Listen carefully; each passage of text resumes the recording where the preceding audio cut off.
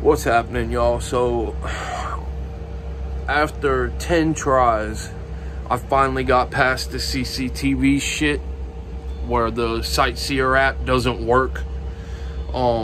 This isn't what you'll see at first. There's a little cutscene that I skipped past because I didn't want to spoil it for you guys. Here's the trick, because nobody seems to want to post it.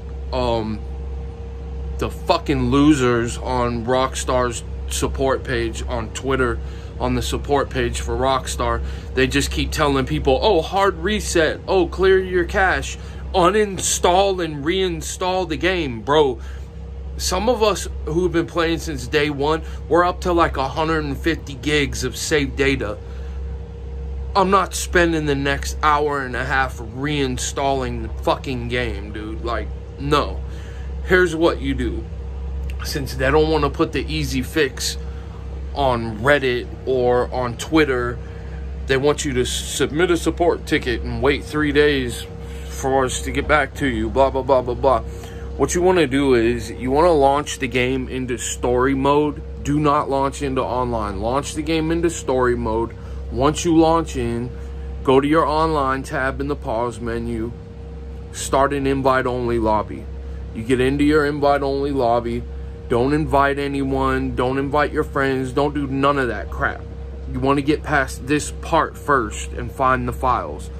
So start up your invite-only. Go through this stupid-ass cutscene where they fuck with our heads and thinking Dr. Dre and Jimmy Iovine and DJ Pooh are actually going to have roles in the game. Yeah, that shit kind of broke my heart. I got so hyped because I'm an 80s baby.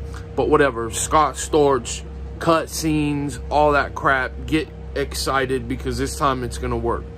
So you go in with your invite only and do everything over again. Sneak across the island. Go to the front of the compound. Backtrack to the tower. Hack into the tower. And in the invite only lobby by yourself, this time you're going to get in. This is my 10th try. It's the first time doing it with an invite only lobby. Yeah, I mean, I'm in there, you know, and there's, like I said, there's a little treat for you, a little cutscene when you first break into the cameras. I'm gonna probably do some more content later about the submarine, based on the submarine and why it costs 10 million, almost 10 million to fully upgrade it, and why you should, if you can, if you've got the legit money to do so.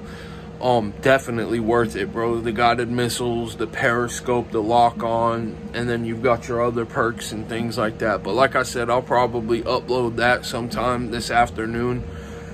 I'm really excited about this update. I don't know why, but it seems like for the last few years, every Christmas, they're really coming through for us. It's just, this is a pain in the ass bug, but finally I got through it. Hopefully this shit gets it through for you guys too.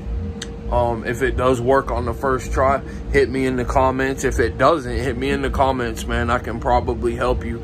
Don't clear your cache. Don't hard reset. You do not have to uninstall and reinstall the game. Don't do that. You don't need to do that. We'll get it. You know, everybody's gonna get a chance. Just don't freak out like I did and almost put a controller through your brand new 60-inch 8K TV. That being said, let me know in the comments if it works for you, and you guys have a good day. Hopefully you run through it on the first try. Let's get that money, baby.